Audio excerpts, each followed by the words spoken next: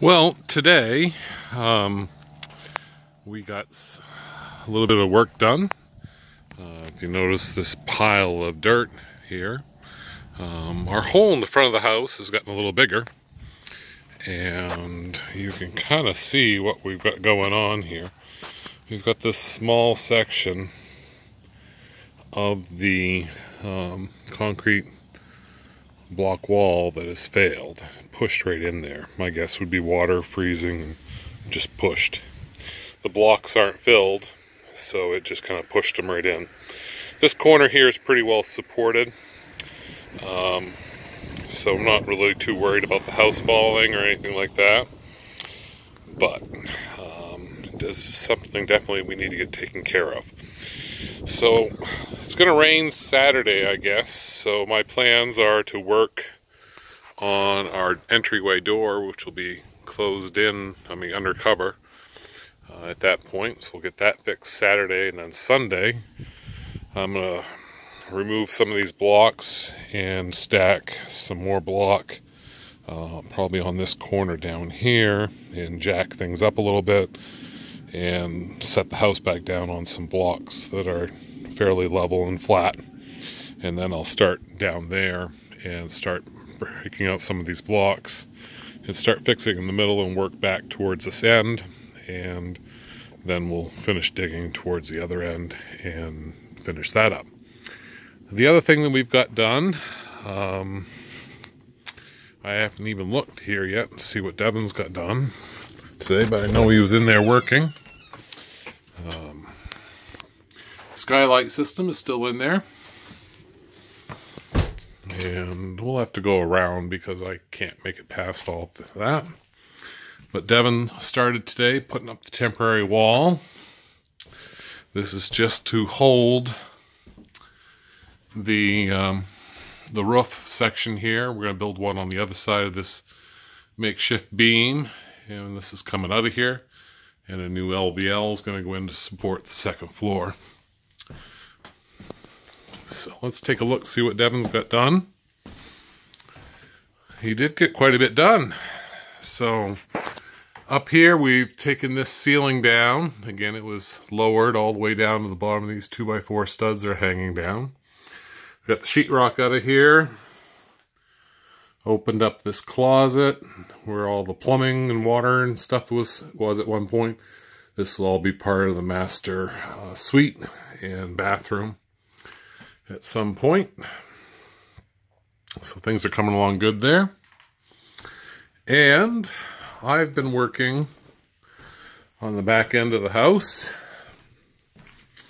working on the ice and water shield.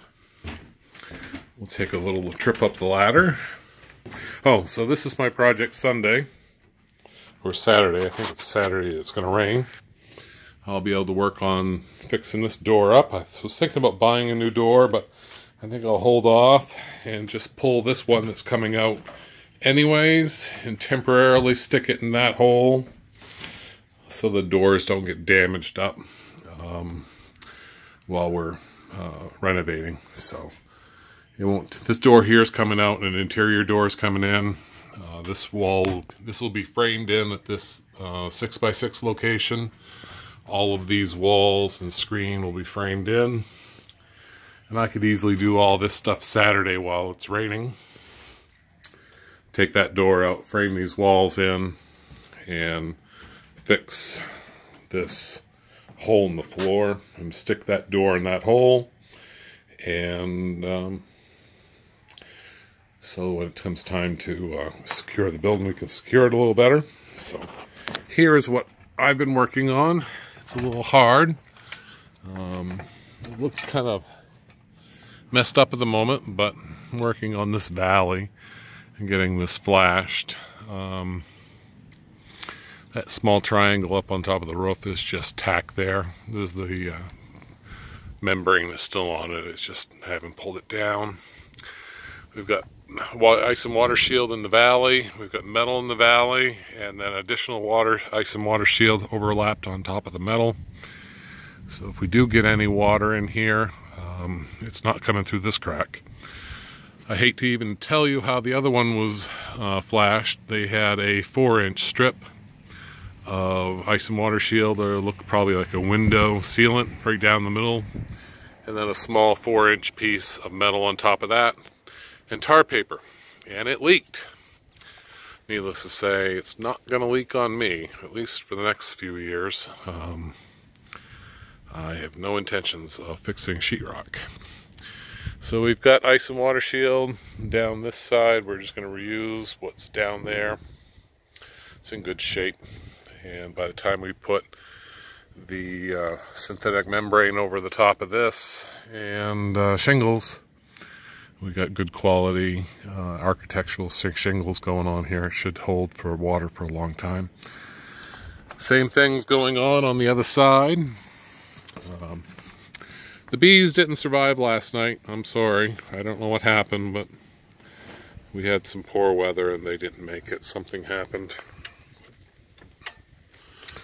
Let's see if I can get up here. Devin's adjusted the ladder a little bit, so this last step's a little doozy for me. So I'm just going to set you down for a minute as I get up.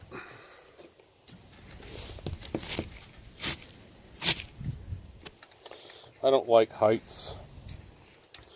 I think I'll go around this way because I really think Devin's changed the angle and pitch on that ladder. Get up here in a way that I feel a little better.